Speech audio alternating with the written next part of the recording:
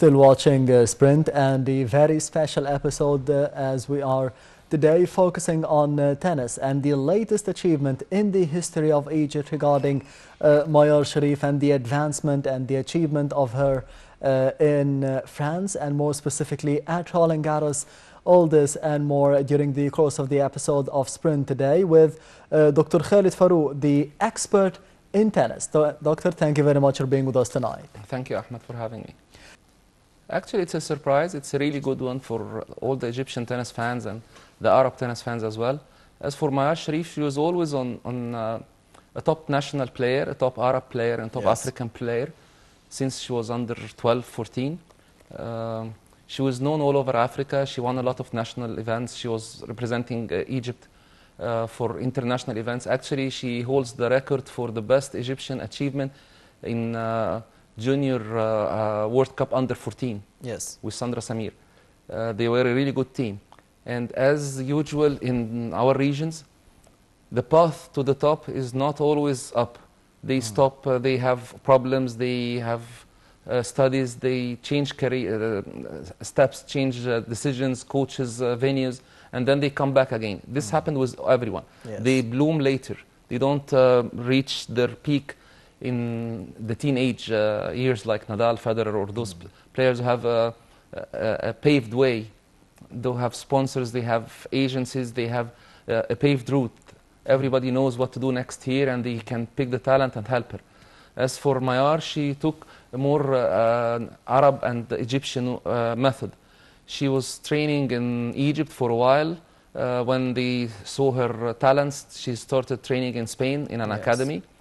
And after a while, it wasn't as successful as she was expecting, and she came back for Egypt to continue her studies in Sanawiyya Amma.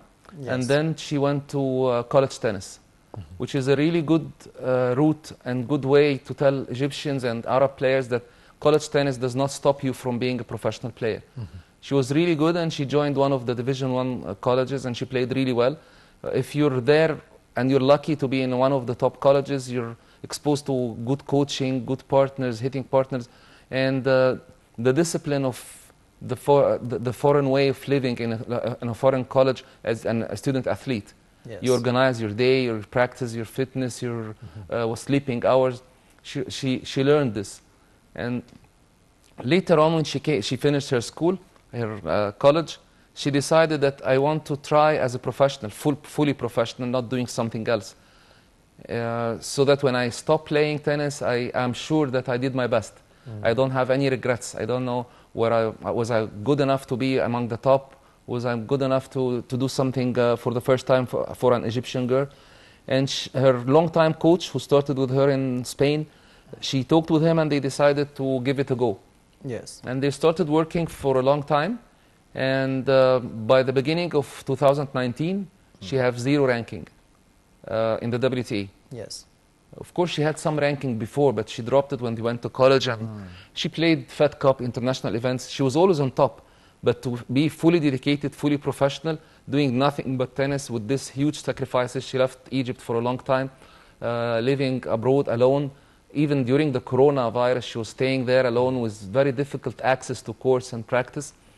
But I've been in Spain, and I was really close to the way they coach there. They foster hard work. They really like hard work, and they are so patient. They don't get up. They don't give up early if they don't see early results. They keep pushing and playing, and they have something special. They accept different styles of play. They don't panic from extreme grips or different patterns. Eastern Europeans, Americans, they have a similar pattern of players. Any player coming from Eastern Europe, they have a special way of playing. Actually, it turned out that this unique way for Mayar to play was a surprise for the other girls. It helped her a lot. Mayar's game is different. It was a surprise for most of them. Some of the traditional coaching were going to think that those were liabilities. Actually, she was able, with the help of her coach, to turn all those assets into a surprise for the opponents. She's offering a new game for the girls.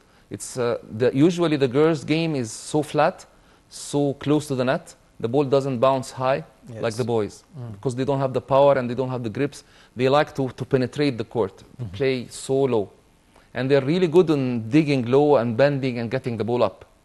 Mayar gave them a different equation. She's kicking the ball so high.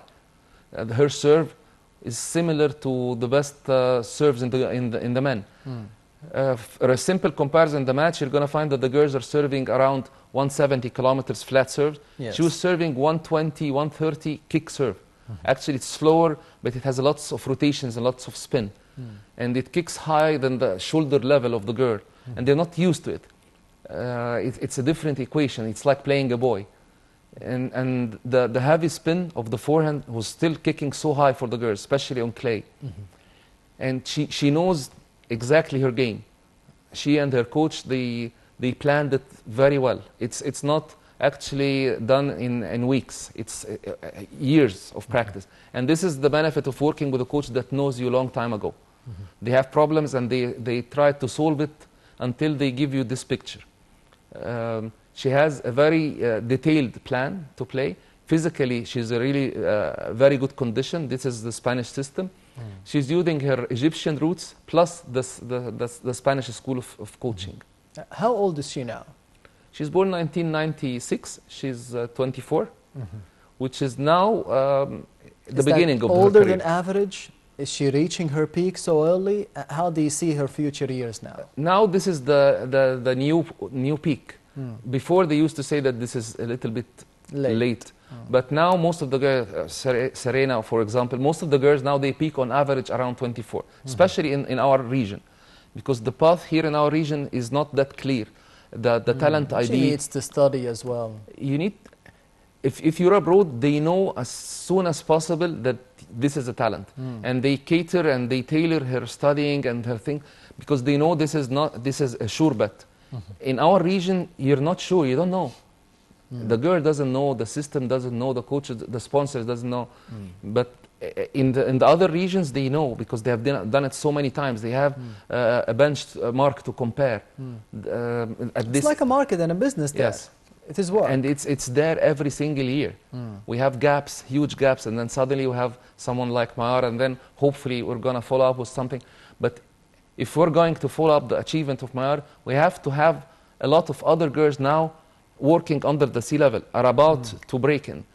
I hope that we have those, but it doesn't come like this. It's years of working until you suddenly bloom and blossom and you're under the limelight. It doesn't have to do with luck at all. It's just pure work, and if you're really lucky, you're going to make it. And Mayar just arrived in Egypt about today, an hour ago, yes, with the reception of a representative of the Ministry of Youth and Sports, the deputy of the Minister of Youth and Sports. How did you see the reception of Mayar Sherif? Of course, this is what she deserves. It's a very good thing to Egyptian tennis on the The importance to her, to be knowing that this is an achievement in the Egyptian tennis, for women at least. In tennis, and this is a very difficult sport, you need like waves to push you. Because professional players are like atoms. They are continuously bombarded. You keep getting hit all the time, and you have to have some energy and some extra help to support you and prove to you that you did something, and this is your business, this is your job. Whatever happens, okay, I'm already landed on this. Whatever happens next week, this is my job. I am a professional player among the elite tennis players. My country sees this. My colleagues in the circuit see this. Acknowledgement. Yes. You've mentioned a very important point about the young players, the boys, the girls, watching Roland Garros and watching tennis tournaments all over the year, the Grand Slams all over the year. Because I did see a post for the sister of Mayar Sherif speaking that Mayar promised her mother and promised her sisters that she would be there one day and they would be sitting in a box of the Roland Garros court, Philippe Chartier, I think. How do you see the idea of tennis, the possibility for the young men and the young women, the boys and the girls now in Egypt watching, and the popularity of tennis that the boys and girls are watching all over the year Grand Slams that we want to be there.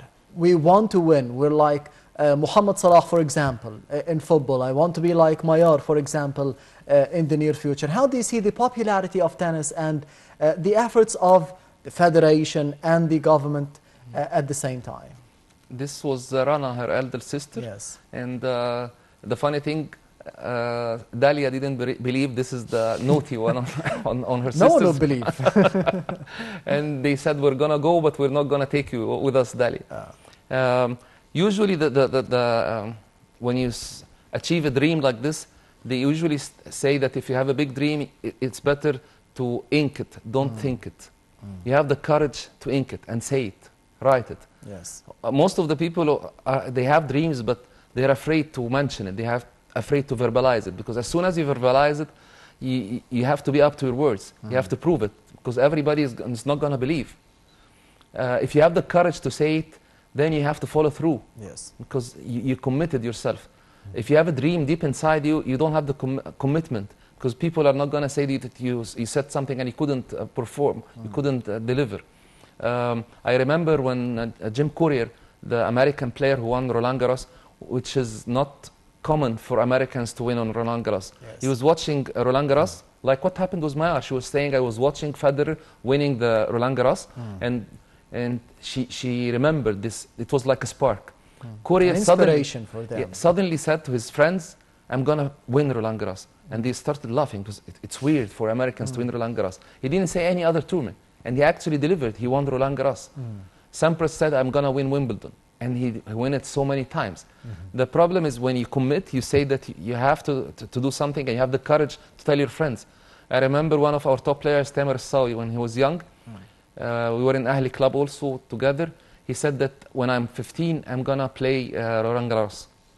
I was older than him, and I was surprised that he can't do this. And he delivered. He did this maybe 2 or 3 years later, but he delivered. He did this because he has the courage to believe the dream. When it comes to the surface, it means that you're full up with this dream. Every cell in your body believes the dream, and actually you're able to say it. Yes, we need to ink the dreams, as you said, Doctor, but we need more generations. We need more players, as in Spain, for example, as in the United States, for example, that we need 10 or 20 players from Egypt in the ATP, in the WTA, who are always at the Grand Slams, always competing, even from Russia as well, and from Poland, and from different countries for the WTA in specific. What is needed, as we can see the political leadership under President Abdel Fattah al-Sisi, there is willingness to be generating players all the time at the level of sports, to be generating talents, to be having more and more talents at different sports, at different levels, to be reaching the high levels of those tournaments and winning them. What is needed, in your opinion, to be having a lot of players, not just a single player? Because I know, as in the individual sports like swimming, like tennis, it is very expensive to be reaching, even going to those tournaments, not just preparing for those tournaments, not just preparing to be a tennis player at any level. It is very expensive as well. I did a presentation for the International Tennis Federation about talent ID. It was based on a lot of studies and some really nice books about identifying talents, not just in sports, in whatever, and how do those people make it. Yes. In whatever field. And they have the idea of a hotbed, a place that is famous of making talented people in a certain area, like Brazil in football, like Russia in ballet or for dancing, and female tennis players. Certain schools that have a tradition of putting its students in elite universities. Yes. What's the secret? And the people travel to these places, and they sat with the teachers and the coaches to figure out why. Why do this place do this? Yes. And what is their secret formula? Why do people in that place succeed in this specific area, and other people do the same thing, maybe more expensive things, and they don't make it? Yes. And they ended up with a lot of recommendations and a lot of things that some of them are really famous now. It's like the 10,000 hour plan. They say that you can't be a professional or an elite in any field of the unless you spend 10,000 hours of working. It's not just talent, it's just building networks inside your body between the nerve cells, and you program your body in a certain way. It's like Lego. They say that the human beings, it's not smart to put all the talents in every human being, because you'll never know what you're going to do. You're going to be a surgeon, athlete, a famous actor, you'll never know. But when you start working in a certain area, your body feels that this is really important, and you start building networks. Networks that inside your body, inside your brain. Yes, and this networks gets more complicated and more connections happen, which makes the impulse travel so fast. That's why some athletes, for example, Usain Bolt, he tried football and he didn't manage to be succeeding in football, although he is very fast and he could be using his legs. Michael Jordan in golf, from basketball to golf. Switching sports isn't easy, even for the top athletes. It's highly specific. Yes, in a specific sport. Say it's highly specific. Even for your place in a team, it's not just football. Exactly your place, where you are. Sometimes you find a goalkeeper, his son is a really good goalkeeper. It's not just talent. He knows the inside business, and he's trained like this for hours and years until this is happening. Mayar is giving us the spark. On a micro level, talking with her sisters now, I'm coaching them in the Ahli club. They're already motivated. They're really good players. They're national tennis players. They were all representing the national team. They're really good. Mayar is second one. Rana is her partner in doubles. They are the best doubles teams in Egypt. They help us win national Fed Cup, which is an international team event for women. They play African Championship. They won the African Championship together. Dalia is the third one. Mayar is the second, Rana is the first, and Rawan is the youngest. The three of them have already gone to college tennis in the States. So we should be having more attention to the family of Mayar Sherif. Do you know, it's like Pliskova, her twin sister is playing in Grand Slam. Serena and Venus. It's easy when the family knows the inside business, knows how it goes, because tennis business is really specific. You spend a lot of time to figure it out. When you figure it out, it's easy for the second one. Same idea like the hotbed. In Russia, they know it. It's very easy. They know the problems before in the last attempt, and every time they make it even better. But now when I'm talking with them, Mayar gave us a way to talk about tactics and strategy, because in Egypt we're playing local tennis a little bit, building tactics among each other. But when you're international venue like this, some of the tactics that Mayar is using, they don't approve it. Even her sisters, they don't approve it. They don't see the logic behind it. Sometimes a very simple plan could work. The Egyptian think it's more complicated than this. Actually, I was talking with the Rwanda younger one, which is playing a match, about adopting the same Mayar's technique in the serve. We're practicing on it even before seeing that match. And I saw this as a chance to implement it and reinforce it. I spent a lot of time convincing her. She even talked to the Mayar to convince her why they're using this kind of serve. Why don't you change it and surprise the opponent? The percentage, the idea of the percentage tennis, it's not clear to them. And it's a very good way of presenting details about the game to young players. It's not just running and tracing the ball. It's tactics and hard work and fitness and discipline. Yes, speaking of fitness, we can see footage of the game, the match between Mayar and Pliskova at Roland Garros. She won the first group and she lost the other two. Why do you think she lost? Do you think that she was overly excited after winning the first game or the group? Was she experiencing fatigue, for example, because she played at least 3 or 4 matches before this game against Pliskova? What were the main deficiencies in the performance of Mayar Sherif? Actually, I don't think it's a deficiency. It's something that normal that happens in the match. It's a fight, and when the top players figures out how to solve the problems you're offering, and he gets the lead, it's like the cushion of having a two games lead. He's a little bit more comfortable.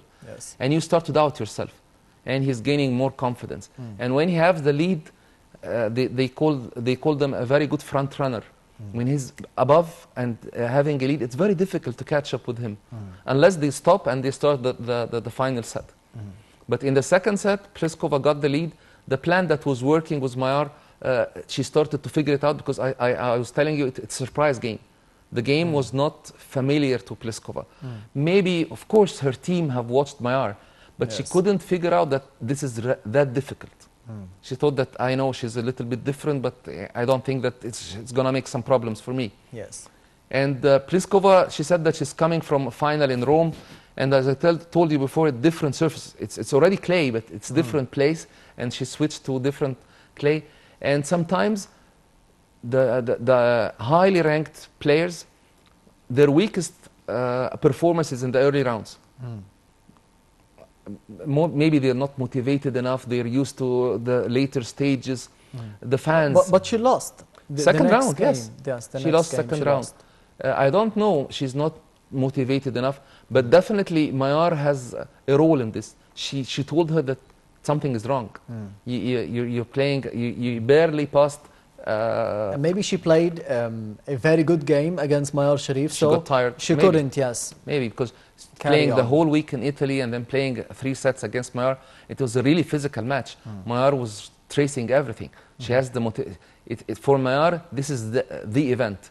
Did she suffer from fatigue, Mayar, in the next 2 groups against She was doing a superhuman effort. She's really prepared for this, but the motivation, the thrill of playing in that stadium, the dream, and her game, I was saying that it's not a typical female tennis game. Yes. It's a typical game, and it needs a lot of effort. The kick serve that she's playing, the heavy spin. If the girls don't play this because they don't have the power and stamina to kick the ball that high, yes, they find a different route, playing slower, lower and faster, because the kick needs energy. Because some of your effort is going in spinning the ball, not sending the ball straight. Yes. And of course, if the ball is spinning slow, it's like a sitting duck for the girl. When you get a little bit tired and you start doubting yourself, the girl starting killing the second serve.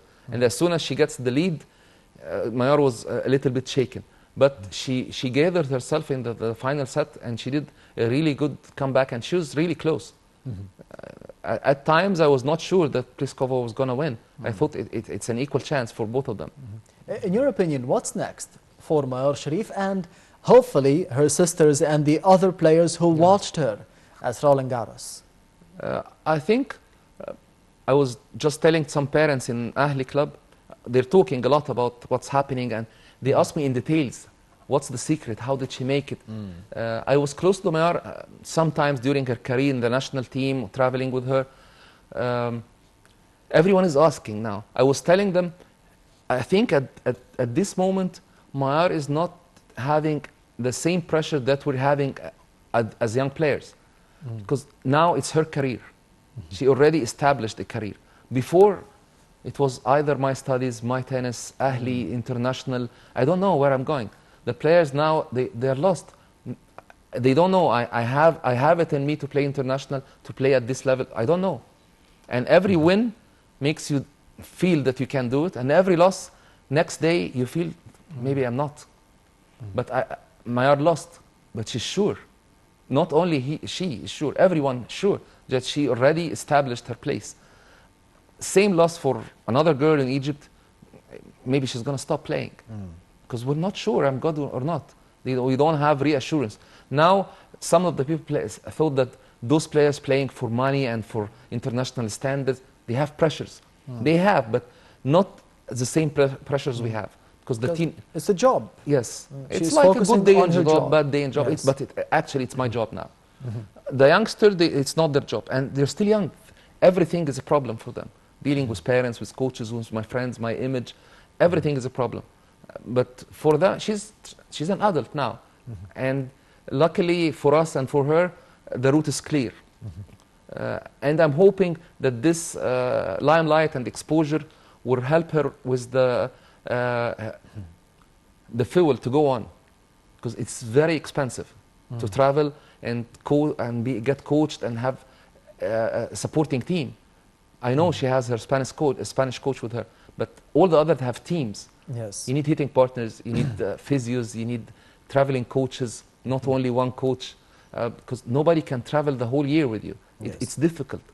And it's really expensive to have a team traveling with you. Imagine that you have 3 people traveling with you, 4 people. Compare those to Djokovic and Serena, who don't want to stay in the bubble with the players. They have already apartments in the Grand Slams cities. Yes. They don't live there. They have their own system. They have the money. That's why they don't allow coaching in individual tennis matches.